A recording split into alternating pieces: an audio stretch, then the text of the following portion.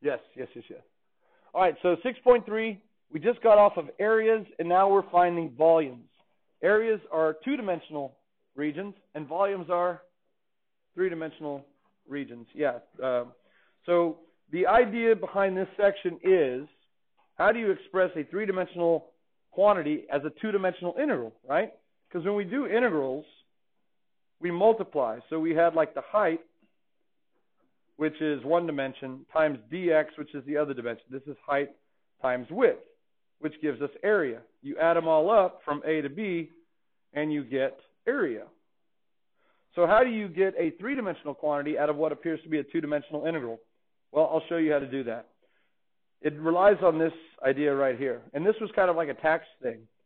When you were trying to find the volume of a geometric prism, all you had to do was find the area of the face, which I think they called it the base on the formula chart, and they used big B, times the distance between the top face and the bottom face, which we'll call H. So here I have some geometric prisms. This is a rectangular prism. So if you wanted to find its volume, all you have to do is find the volume of the face, or the base, which I'll call that big A of X. It might vary. Let's just call it big A for now. It's the area. And then all you have to do is multiply by the height, which is the distance between the top face and the bottom face. All right, so again, the volume is going to be the area times H. But in this case, because the shape that is up here is a known shape, it's a rectangle. What is the area of a rectangle? If this is L and this is W, it's length times width, right? So we get length times width times height, which you almost just memorize without this formula. The area of a rectangular prism is length times width times height. But it's because the cross-section, if you want to think of these as being stacked rectangles, if you were to take a slice right through the middle, right here, okay, you would get a cross-section that's a rectangle. And its area is length times width, and then all you do is multiply by the height between the top and the bottom. All right, so here's a triangular prism, and it's on its side. So it's a bunch of stacked triangles now. If you could figure out what the area of this is, the volume, is its area times H. Well, we know then that the area of a circle is 1/2 base times height. So if I call this the base and I call that the height, I'm going to use capital letters here. It'll be 1/2 base times height times the height, little h. So we have big H and little h. One's the height of the triangle, and one's the distance between the back triangle and the front. So it's just a triangular prism. But again, the area times the distance between the top and the front, or the top and the bottom, front and back, that's the idea. Here's another triangular prism. I won't mess with that. Here's a circular prism, also known as a cylinder. Yeah. So if you want to find its volume, you just need to find the area of this cross-section times the distance between that one and the bottom one. So same idea. The volume is area times height. But what is the area of a circle, whose radius is, well, I'll use big R? Pi r squared. So that's pi r squared times H. And now you have the volume formula for a cylinder, which y'all have probably already memorized. But again, it's just a circular area times the distance between the top and bottom. So again, notice if you take a slice of the cylinder anywhere horizontally, that cross-section is going to be circular. So the circle is the first cross-sectional shape that is important to us. Because if I can come up with an area formula that might vary, instead of a constant, times the thickness of each slice, h, which I'm going to call delta x, if I can then add those up from A to B, I can get an approximation for the volume. That's the idea behind it. If I can find an equation for the area of something that's irregular and multiply by the height between them, then I can add them up from left to right. And what do I mean? Well, let me motivate that formula. Let's say we have an artisan loaf of bread. It looks like that. What makes it artisan? It's made by craftsmen who have been making bread for thousands of years with secret recipes. And every loaf looks different because it's handcrafted with love, okay? You want to find the volume of this artisan loaf of bread before you eat it. It's just paying respects to the artisan who made it. So there's two ways to find the volume. You can do it A, by fluid displacement, fill a bathtub full of water, measure the volume, take the loaf of bread, submerge it, see how much the water rose, and then subtract the two, assuming the water doesn't infiltrate this, which it invariably will, right? So that's not a good method. It also ruins the loaf of bread, which is horrible. That's not paying any respect to the artisan. So what we're going to do is think about it this way. If I could slice the bread, which has an irregular top, if I could slice the bread in such a way that I can come up with an equation for the area of one of the faces of the slice, okay, then all I have to do to get the volume of that slice is multiplied by the thickness. The thickness here would be delta x, right? And then again, if I took that slice over here, it's going to be a smaller slice. That's why I need to come up with the formula for the area of the face as a variable function. But again, I can then multiply by delta x to get the volume of that slice. And if I took another slice over here, find the area of its face, so on and so forth, multiply by the thickness of the slice, I could then add up the volume of each of those slices and get an approximation for the volume of the loaf. That looks something like this. So it kind of has the feel of Riemann sums, but in 3D, yes? Instead of triangles, we have little toasts. This is like Texas slice, Texas toast, okay? But what happens if I add those up? I'm not getting the true volume of the loaf, right? So how can I minimize this graduated stepped error? Do what with the slices? Make them thinner, right? If you don't want that much error, just make your slices thinner. And thinner and thinner. And pretty soon, they're so thin you can't measure them. The thickness goes from delta x to dx, which is infinitely thin. Not really good for a sandwich, but you can sure make a lot of them. And maybe that explains the parable of the loaves and fish. Maybe they were just sliced infinitely thin. Okay? And of course, once they're infinitely thin, how many slices can you fit in the loaf? Infinitely many. So this is where it turns to calculus. This is a finite approximation. If you take the limit as n, the number of those slices goes to infinity of the sum from A to B, from left to right, of all of these areas times delta x, or dx, delta x, then this turns into the volume, and it turns into the integral, the infinite sum. That's what sigma turns into. Sigma is a finite sum. The integral is an infinite sum from A to B of A of x times, and then delta x becomes dx. This is how we get volume out of a two-dimensional integral. Instead of integrating a height equation times the width, we're integrating an area equation times the width. And that's how we get 3D. So 2D times 1D equals 3 dimensions. All right, so our task is to try to find the area of a cross-section of any one of these. And that's why these geometric formulas are so important. In order to find the equation of the cross-section, it has to be a known geometric shape. So for this rectangular prism, slice it horizontally, the cross-sections are rectangles. Triangular prism, the cross-sections are triangles. We're going to focus on circles. If you slice this thing horizontally, the cross-sections are circular. And notice the axis, if you were to like put this on a spool, an axis could run right down the middle, like a toilet paper roll.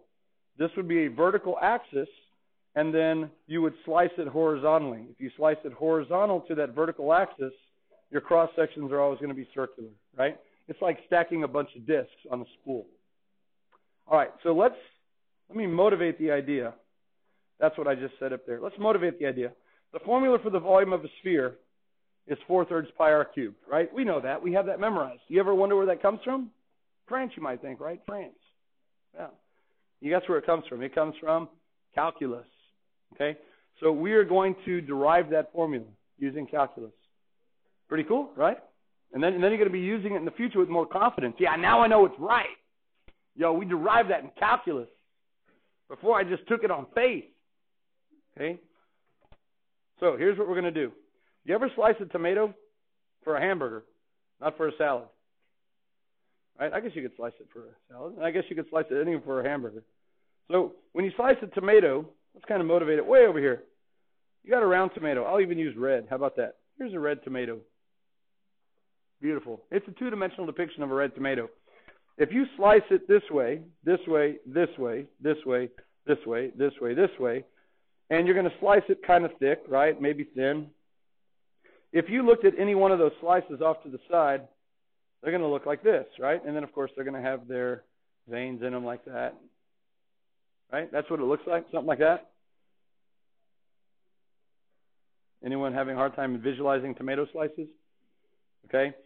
If I could then look at the face of that slice, it's going to look like what shape? It's a circle, right?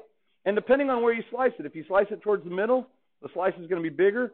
You're one of those unlucky people that gets that like heel end slice. It's going to be a kind of a small slice, right? And you're like, that's okay. I'm going to give you like 3 of them instead. We'll space them out on the burger, okay? So notice that the circle's size vary. But here's the idea behind it. If I could figure out the volume of one of those slices, I can then add all of them up from left to right. So what's needed? Well, this I'm going to call the radius of the slice, big R. It's the radius of the slice. And so what would be the area of the face? It would be pi times big R of x squared. Would you agree? Now, I don't know what the equation is for big R, but I do know it varies. And then all I would have to do then, if this thickness, I'm going to go ahead and just call the thickness dx instead of delta x. The volume then of that slice is going to be pi times r squared times dx. That's what we just did. Pi r squared, the area of the face, times the width. This is area, and this is width. So that gives you your 3 dimension. And then all I have to do to find the total volume, since that's one slice, is add them all up from left to right, from A to B, of pi r squared dx. That should give it to me. That's my template. Pi r squared is the area of the face, multiplied by dx. That gives you one slice, and then the integral adds them all up from left to right. So kind of like the artisan bread. All right, so that's my template. Let's go ahead and see how we could do that. Let's draw a semicircle, because here's how we're going to be doing these problems in this section. A semicircle with a radius of r is going to have an ordered pair right there, r0. All right, so little r0, that's going to be 0, little r, and this will be negative r0. So let's go ahead and say let little r equal the radius of a semicircle. Or eventually it's going to be the radius of our tomato. Okay? We're going to treat it like a constant. Are you okay with that? Treat it like a constant. You can't slice a tomato unless you got a tomato, right? Yeah. So let's say we have a tomato of a certain size. Try it. Go home and try to slice a tomato without a tomato. Like, I've got a potato, not the same. All right, so now we're going to take this semicircular region, and we are going to generate a 3-dimensional solid that is a sphere by rotating that around an axis of rotation. And I'm going to rotate it around the x-axis. We're taking a 2-dimensional region, and notice this little swirly loopy thing around the x-axis simulates. We're going to take it for a 360 spin around the x-axis. Now, what would that look like? I have something here that kind of symbolizes that. It's not perfectly circular. It has some kind of curve. But if I butt that up against the x-axis and I rotate it around 360, there's 180. Rotate it around the rest of the way, you end up with a 3-dimensional solid. See that? Now it's 3-dimensional. Since I rotated around the x-axis, if I were to slice this thing vertically, which is perpendicular to the horizontal axis, if I were to slice this vertically and gave each of you a slice, if you face the slice head on, what shape would you see? Circles, right? If I slice this thing like horizontally, everyone's getting some weird shape. But if I slice this thing vertically from left to right, everybody's going to have a little disc on their plate, right? A little disc, a little circular thing that has a certain thickness. So that's how we're going to generate these volumes in this section. We're going to take a region, like a 2-dimensional area, like in this previous section, and we're going to rotate it around an axis of rotation, or revolution as it's sometimes called. And that's going to generate the 3-dimensional thing. So now, if I slice this from left to right, here would be a small slice. Here would be a bigger slice. If I look at that slice off to the side, here's what it's going to look like. The axis runs right through the middle. Here's my radius, which I'm going to call big R. I'm going to let big R equal the slice of the tomato. How is that different from little r? Well, little r is the radius of the tomato. It's a constant. But notice, if I slice towards the center of the tomato, that slice is going to be a lot bigger. Right? Yeah, so here would be the radius big R, And if you slice towards the end, that's kind of I was talking about in the beginning. You get the heel. So let big R be the variable. It's the variable slice of the tomato, whereas little r is the constant now radius of the entire tomato, not the slice of the tomato. So now let's go ahead and set it up. To find the volume V, all I got to do is add up the sum of the infinitely many slices from left to right, which is from negative r to r, of pi times the radius squared with respect to x. Well, here's what it comes down to. Can I write the equation for this variable radius of the slice? Okay, and you could draw several different examples of it right there. There's another one. It does vary. Okay, it's 0 at the end and it's little r at the biggest. Well, it's the same thing that we did in the previous section. Okay, in the previous section we called this the height of the curve. It's the exact same thing. We're just now calling it a radius. It's a radius of rotation.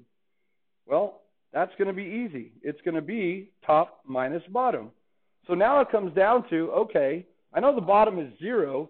How can I find an equation in terms of little r for the curve? Well, that's just the equation of a semicircle. So let's kind of come over here. The equation of a full circle centered at the origin is x squared plus y squared equals r squared. It's the Pythagorean theorem. If you solve that for y squared, you get little r squared minus x squared. Now, when you take the square root, remember, you consider plus or minus. I'm going to take the positive version because that gives me the top semicircle. If you take the negative version, you get this dotted line one that I have down there. I don't want that one.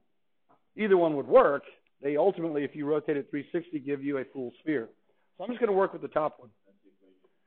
Yeah, that's the equation of the semicircle. That's going to be this curve right here. Okay, with a radius of little r. So that ends up being the top curve. So here's our radius. The radius is, again, top minus bottom. The curve that's on top is the square root of r squared minus x squared. And on the bottom, we have 0. Now, that's exactly what we called h of x in the previous section. We're now just calling it what? R of x. And the only difference is h of x is going to be curve minus curve. But for a radius, it's still top minus bottom, but now you don't have a radius unless you have an axis. So it's going to be curve minus axis in this case. One of them has to be the axis, right? The curve is on top, and the axis of rotation was the bottom. Okay, so these radii, they come off of the axis like that. All right, so now I have something that I can work with. Let's simplify the integral. I'm going to pull the pi out front because it's a constant multiple, and that's from negative r to r. And then radical minus 0 is radical. Radical squared is radicand. So that's just r squared minus x squared dx. So that's simplifying the radicand, or the integrand, sorry. And now I can use symmetry. Negative r to r would work, but because this is perfectly symmetrical, what if I went from 0 to r and I sliced this tomato on half the interval, just double it? So that would be advantageous to me. So I'm going to go 2 pi, but from 0 to r of r squared minus x squared. And this is good when you have symmetry and you have to do it by hand. I just didn't want to have to deal with negative r, and because it had y-axis symmetry, if you find the volume of half the tomato by slicing it from 0 to r, okay, then you just double it to get the second half. It's an option. That was not a requirement. Okay, so now this is the important part. This is the setup. This is the setup. And all we have to do is now evaluate that. So at this point, it should be routine. And I'll let you do the calculations with me. So I'm going to keep V for volume on this side. 2 pi goes along for the ride. Let's integrate where we're integrating with respect to x. So remember, little r is a constant, so little r squared is a constant. So what would the antiderivative of little r squared be with respect to x? If it were 5, what would the antiderivative of 5 be? 5x. So it's r squared x, right? If it's a constant, you just add an x. Minus x squared is 1/3 x cubed. And then we evaluate it from 0 to r. How did we know that? So good so far? We're inventing calculus, formulas.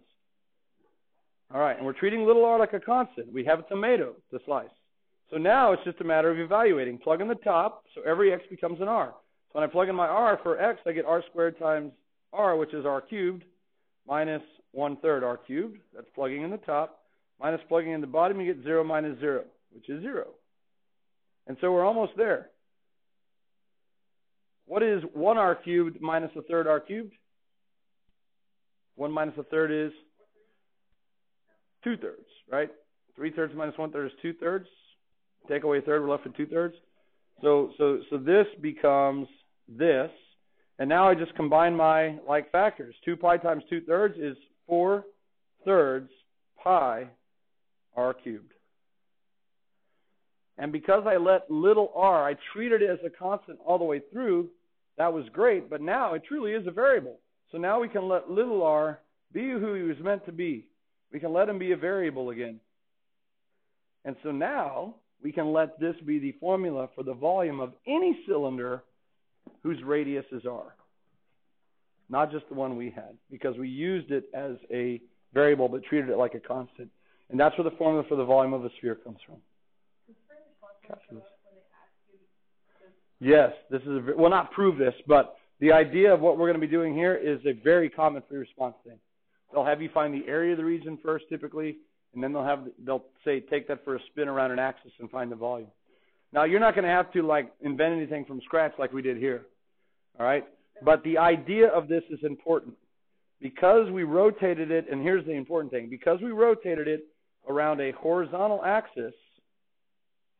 Well, let me use a different color here. Because we rotated it around a horizontal axis, in order to get circular cross sections, you have to slice perpendicular to that. Okay? And for a circle, it's not that important because it has rotational symmetry. But if you think about my example here, if I rotated around that x-axis and I started slicing this thing horizontally, your cross sections aren't going to be circles. But because the axis was horizontal, if I slice it vertically, now all of your cross sections are little discs. They're going to be circles. Okay? So this method is called the disk method because you're finding the volume of tiny little disks that look like this. You have an axis of rotation. You have a radius of rotation called big R of x. And if you take that thing for a spin, what it looks like is something like this. It looks like that. And it has a thickness of dx. And if you could find the volume of one of those disks, which of course we know is the area of the face, pi r of x squared, and then you multiply by dx, the width, to get the volume. Then you add it up from left to right, from A to B, and you get yourself a volume formula. It's called the disk method. Okay, so here's the formula. We bring the pi out front typically because it's a constant, but it's the sum of the infinitely thin slices from A to B, and it's r squared. I don't like writing r squared like that. Your calculator likes that. I prefer writing the square in there, so that's what I'm going to do. R squared, and then times the width dx. So really, here's all it is. The disk method is pi r squared, which is the area of a circle, times the width dx. Don't forget that. The disk method, as this is going to be called, is pi r squared, the circular face, times dx, the thickness of the disk, which is very thin. It's thinner than a dime or a quarter. Okay, it's very thin. It's infinitely thin, which is why we add them up infinitely from left to right. So we're not going to have to do any like approximations with this like we did with Riemann sums. We're just going to go straight to the actual formula. Okay, so let's look at a typical question that you might be asked in the same wording that they're going to be using. Find the volume of the solid. Okay, so that's 3 dimensions, formed by rotating. Sometimes they say revolving. It's the same thing. These are called volumes of solids of rotation or volumes of solids of revolution, which sounds more like maybe some kind of gunfight or bayonet fight. The region is bounded by. Okay, so just like in the previous section, you're going to be given enough curves to identify a region because you're not going to take anything for a spin until you have something to take for a spin. So they're giving you, in this case, three things. The x-axis, the equation y equals square root of x, and the vertical line x equals 1. That's going to define a region, and then we're going to take it for a spin around the x-axis. Sometimes it says about the x-axis. It's really the same thing. Okay? So step 1 for any of these volumes of solids of rotation is to, like we did in the previous section, identify the region. So I'll go ahead and do that. X and Y axis. Okay, so the X axis, that's there. The square root of X looks like this.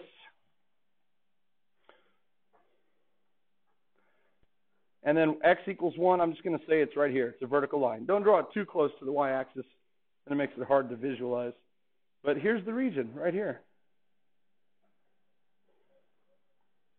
So let's go ahead and review the previous section, because this makes a wonderful pre-response. Part A would say to find the area.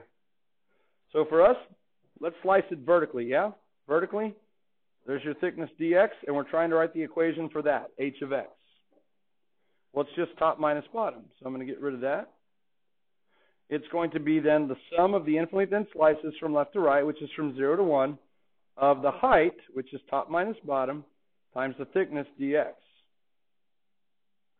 Well, the curve on top is the square root of x. The curve on the bottom is 0. So that would be your setup for the area. And of course, you could evaluate that pretty darn easily. I'm going to put that off to the side. That's not really what we're interested in today. But that would be pretty easy, okay? Integrate it, plug it in, you got your area. We're going to take this for a spin now on part B is typically where this occurs after you've done the area. Take it for a spin around the x-axis. Now, the next part is not required, but it's sometimes fun. What does the three-dimensional shape look like? Not a requirement, but it can be fun. So here's how you would do it. Just reflect it across the axis of rotation and extend the line down, and then give it that old three-dimensional look by drawing it look like that. And so this is going to be a three-dimensional solid that ends up looking, bless you, like half of a boiled egg. You see that? It's going to look like half of a boiled egg. Yum. A purple boiled egg. Just like at Easter. Unless it's already peeled and it's purple. Okay. So in order to get cross-sections that are discs, because the axis of rotation was horizontal, we have to slice it perpendicular to that. So if I take a slice all the way through this half of an egg, it's going to have a thickness of dx, and off to the side, it's going to look like this. Okay? There's the thickness dx. So the idea is if I could find the area of the face, which is circular, all I got to do is multiply it by dx. So this is what I'm going to call r of x. And it's nothing more than the radius. It's this right here.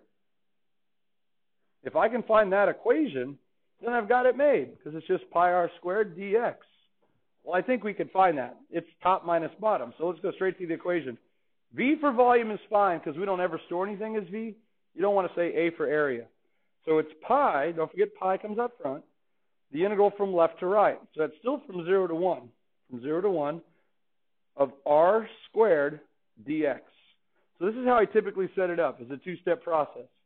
Pi r squared dx, and I leave a template for r. And then I come back for my r, and I do top minus bottom. Now remember, one of those has to be the axis. So if you look at it, it's pretty easy. The curve that's on top from left to right is always the square root of x, and the bottom is the axis of rotation. Okay? So that's going to be the square root of x minus 0. And if you notice, it's exactly the same for the radius and the height. That's not always going to be the case, but right now it is. The only difference is to get a volume, we're making this an area by squaring it and putting the pi out front. Okay? So that would be your setup. And on an AP exam, if this were part B, you've already got two checks. One for your integrand and one for this part right here. So let's go ahead and finish it as if it was a non-calculator. Once you get to the setup, I'm going to assume after today that you're going to be able to integrate it. We're not going to practice the integration every time, because that's something that you all should know. But this one simplifies really nicely.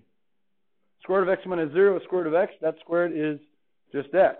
So to integrate it, we get pi times 1/2 x squared from 0 to 1. So that's b equals, I'm going to pull the 1/2 out front and call it pi halves. And then I plug in the top, 1 squared minus 0 squared. And we end up with the volume equaling pi halves. And that would be units cubed, whatever they are. You're not going to typically have units.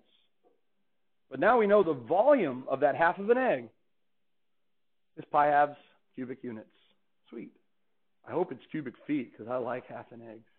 And that's a lot of egg if it's cubic feet. Ugh, gross. Egg salad for weeks.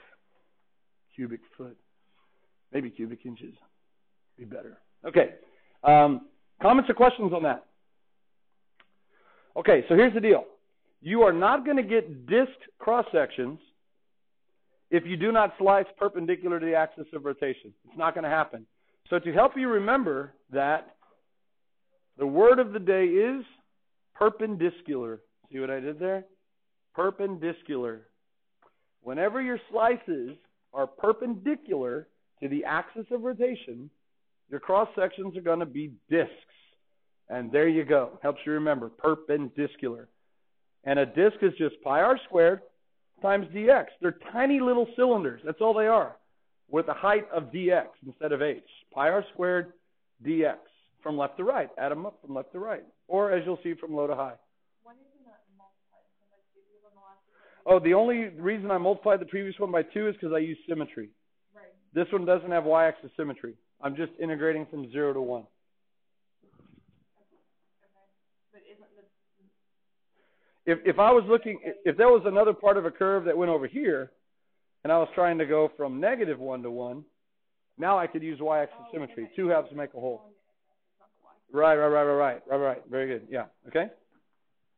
So I only use symmetry on that one because it had y-axis symmetry. This one has no y-axis symmetry. All right, let's go to another one. Perpendicular. That's the word of the day. Example 3. Find the volume of the solid form by rotating the region bounded by this and that around the line y equals 1. Okay. Step 1, identify the region. Identify the region. Y-axis, x-axis. Okay. I'm going to use, let's see, what's a good color? How about orange that's cooked too long? There you go. Burnt orange. Y equals 1. Burnt is spelled differently. That's okay. Square root of x, looks like that. And x equals 0 is this guy right here. It's the y-axis. So the region is this here. Now we do need to see where they intersect. Okay? Let's go ahead and review. Let's find the area. If we were to find the area of the region, we would slice it vertically. And it would just be top curve minus bottom curve. From left to right, it would be 1 minus the square root of x. So we just need to figure out where they intersect. So off to the side, I'll just say intersect. And I'll set the equations equal. That's where the square root of x equals 1. You square both sides, and you get 1. Okay, sweet. So this is x equals 1. So the area should be the sum of the infinitely bent slices from left to right, from x equals 0 to x equals 1 of top minus bottom dx. So this is just the height, not the radius. So it's top minus bottom, which was 1 minus the square root of x. That would be your setup for the area. You're not squaring anything. That's a height times dx is the second dimension width. And that would be part A. And that one you could finish off by hand. X to the 1/2 is a pretty easy one. But we're not doing that today, so we're not going to even finish that. So I'll just pull that off to the side. You go over there. Go over there. Okay, good. We're going to take this for a spin around the what? The line y equals 1. Okay, that's still a horizontal line, but notice it's no longer the x-axis. So if you imagine rotating at 360 degrees, if you want to see what it looks like, you can kind of reflect it across that line and then give it that old circular look to it. So it kind of looks like a sideways cone, except it's not a straight surface. It's kind of curvy surface, so almost like a funnel that comes to a point instead of open. That's a worthless funnel. But maybe like a bowl that looks like a funnel. All right? So when you take a cross-section perpendicular to the axis of rotation, if this is a horizontal axis, if you were to slice it through vertically all the way through, you would see something that resembles a disk. And now our radius, we're going to measure it down below because that's where our equation is. See that? So here we go. The volume, V, is pi, the sum from 0 to 1. It's the same intervals of integration, r squared. So there's your pi r squared, and there's your thickness dx. Now for the radius, it's top minus bottom. One of them has to be the axis. In this case, the axis is on top.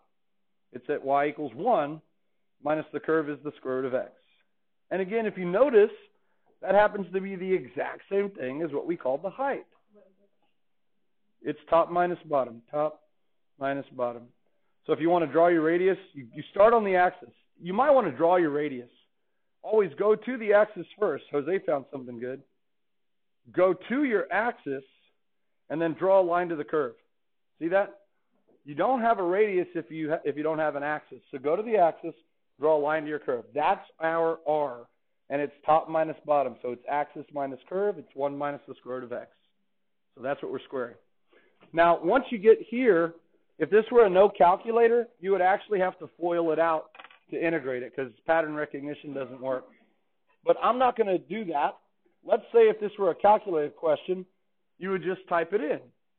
Pi, don't forget pi, math 9, type it in, hit enter, and you get the answer, 0.523 or 524.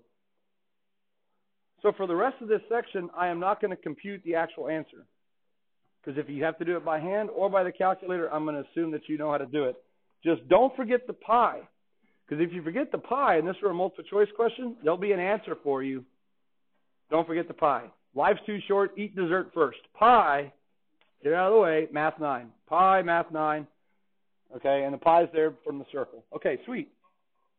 Let's look at another one. Example 4. This is so much fun. Find the volume of the solid by rotating this region around the line called the y-axis. Okay, boss, you got it. Identify the region first. X cubed. I know what that looks like. That's the disco guy. That's going to be next Wednesday, by the way. Hippie Day. Twins Day Wednesday is Hippie Day. So dress like a hippie and try to match someone, and then you can be in the parade. So there's y equals 8, and x equals 0. X equals 0 is the y-axis. So now we're looking at this region here. Okay, so to find the area, we would slice it vertically, right? Top minus bottom from left to right. Boom, no problem. You could also slice it horizontally if you wanted to, right? Low minus high, right minus left. That would work. We're not going to mess with that. We're rotating this now around the y-axis. Okay, that is a vertical axis. So if you were to reflect that across to see what it would look like, if you're curious and that kind of thing, it would look something like this. It would look kind of like a semicircle again, wouldn't it? Now, here's the deal. We only have one method at our disposal. If you slice this thing vertically from left to right, your cross-sections are going to be all discombobulated. You're going to have, like, hemispheres. So because we rotated it around a vertical axis, in order to have cross-sections that are circular or disc, we need to slice it how? Perpendicular. Yeah, so if you sliced it all the way through perpendicular to the axis of rotation, so let's say that was my representative slice. Notice now it's dy. And now what you end up with is still a disc, but because it's laying flat, it almost kind of looks like a platter. Okay? But if we can find the radius now as a function of y, all I got to do is add them up from low to high. Well, we know how to do that. The radius now is going to be right minus left instead of top minus bottom. One of them's got to be the equation of the curve, and one of them's got to be the axis. So let's go ahead and solve our equations for x, which we know we need to do for slicing horizontally. So if y equals x cubed, x equals the cube root of y. All right? And I think that's all we need. That's going to be this curve right here on the right. I'm going to be slicing it from low to high. Do I have those intervals of integration already? Start slicing at y equals 0 all the way up to y equals 8. So I think I have it. I don't need to find the x value where they intersect, which would be 2, by the way. Pretty easy. Fine. So here we go. The volume, V for volume. What goes out front for the disk method? Pi times the sum from y equals 0 to y equals 8 of r squared dy. So again, if you get in the habit of setting it up like that, you're going to be successful. Pi r squared and then the thickness, and then leave it blank. And then come back, do the radius. It's right minus left. The curve on the right is the cube root of y. X equals the cube root of y. And the axis is on the left. It's x equals 0. So this will be the cube root of y minus 0. And you just earned yourself 2 checks. Sweet. Now, because we don't have time to start the next one, let's go ahead and do this. Let's go ahead and evaluate it. Let's say this was a non-calculator one. Part B. Part A would be to find the area. Part B would be something like this. If we simplify it, we get pi, the integral from 0 to 8, of y to the 2/3 power, which again turns into a real easy one to integrate. So we got pi going along for the ride. Leave a space. Y to the 2/3 becomes, you add 1 and get 5/3 times the reciprocal 3/5, right? Remember doing that? And then we evaluate it from 0 to 8. The parenthesis can go inside or outside. It doesn't really matter. The evaluation bar doesn't really matter. I kind of go back and forth. But now the pi stays out front and we plug it in. I'm going to pull the 3/5 out front as well. Might as well do that. So we're going to have a 3 pi/5, beefy bracket, 8 to the 5/3 minus 0 to the 5/3. And if this were a free response, would you have to go any further than that? No. Do y'all want to? I can see it in your eyes. I think I lost y'all at a half of a boiled egg. All right. Okay, I'm sorry. 8 to the 5/3. That's the same thing as the cube root of 8, which is 2, and 2 to the 5th is 32, minus 0. So 32 times 3 is going to be 96 pi/5. And that would be the answer. That would be the volume of that semicircular looking thing. It's not a perfect semisphere or hemisphere. Okay? It's got a cubic curve instead of a circular curve. But it looks very similar. Okay? It's probably going to be a little bit steeper, actually. But I know that its volume is 96 pi/5. Okay? So the word of the day is perpendicular, right? When you slice a three-dimensional object perpendicular to the axis of rotation that created it, your cross-sections are always circular discs. Pi r squared dx or pi r squared dy. Okay, memorize that. Practice, practice, and what's the third one? Practice. Yeah, keep practicing until you get so bored because you're getting the right answer over and over and over again.